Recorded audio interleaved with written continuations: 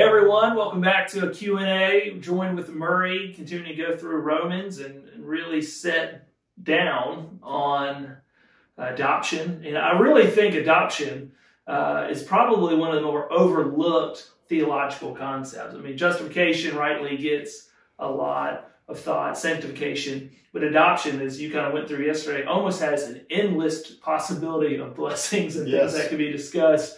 For those who haven't had a chance to hear the sermon yet, I want to give a quick recap.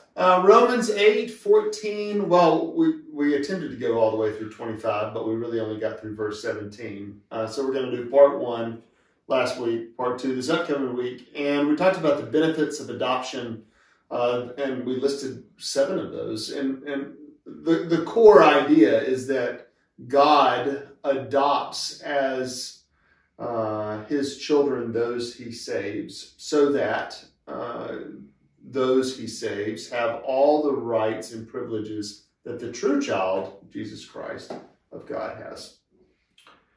I think for me, it can be a struggle growing up here in Birmingham and honestly having a loving father and mother, having a home that is provided for all my needs. Unlike maybe a lot of the orphans that get adopted, they really get adopted into often a family that really changes their life. Mm-hmm.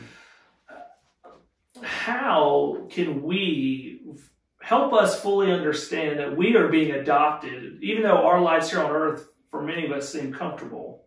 Being adopted in God's family is just an overwhelming benefit and blessing that sometimes we numb ourselves to with our own earthly comforts.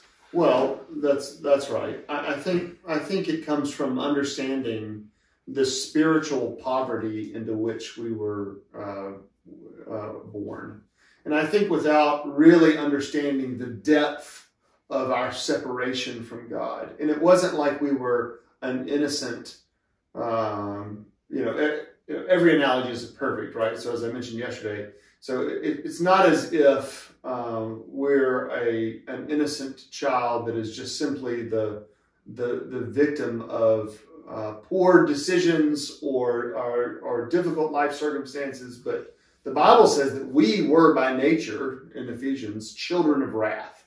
We were enemies of God, and God, by his mercy, gave his only son to take our place so that we could become adopted children of his. Now, when we see the depth of our depravity compared with the height of his mercy and riches in Christ, then that begins to open our eyes to see, oh, wow, well, we've got an awful lot to be thankful for. And it's not just, thank you, Lord, for, giving me this, that, and whatever. It's for the rescue that happened. Yeah. Earlier when we were talking, we pick up, for better or worse, mm-hmm. our parents' attributes, their characteristics.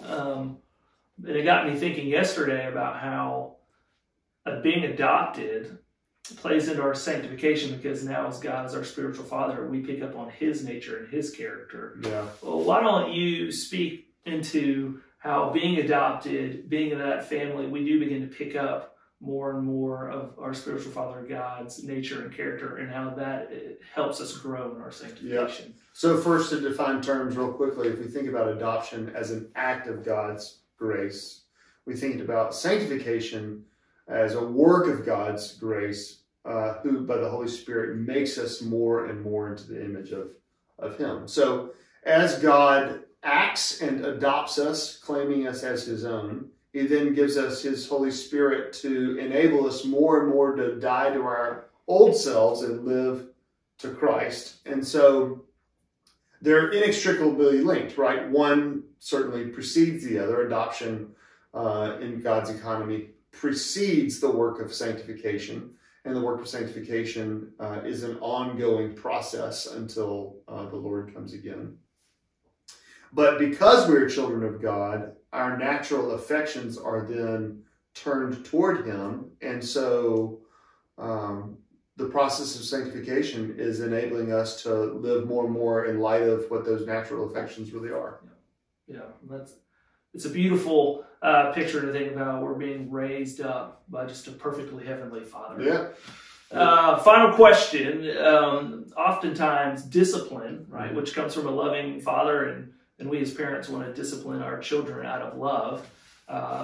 Oftentimes it isn't in love, it's in maybe anger. And that can sometimes cloud our understanding of the Lord disciplining us and punishing us rather than wanting to redeem or restore us. Could you speak into a little bit more about how adoption has the blessing of being disciplined by the Lord?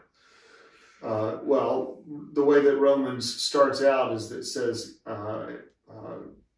as a result of their sin, God gave them over. And so the worst thing that can happen to us is for God to give us what our sin deserves, what we're seeking after. But adoption is the opposite of that. Adoption is saying, no, I'm bearing the penalty from your sin, for your sin. And so in light of the security of who you are in me through adoption, I'm going to use every moment of your life to shape and circumstance to shape and mold you more and more like me, without fear of rejection, without fear of you losing your identity, but instead, in light of who you are in me, adopted as a child in me, you can grow to be more like me. Sometimes that's through pain and difficulty. Yeah. Helps to always know that every circumstance in our lives when we're in Christ is useful. Amen. It's not wasted. So, well, as always, thank you for your faithfulness to the text. And honestly, I think now we could take those sermon points for adoption and make this into a 7-week series that I might use in the future. But as always, we would love to hear from you. If you have any questions about a sermon on Sunday or just a topic in general to be discussed, we would love to discuss it here. And as always, thank you for supporting Cahaba Park Church.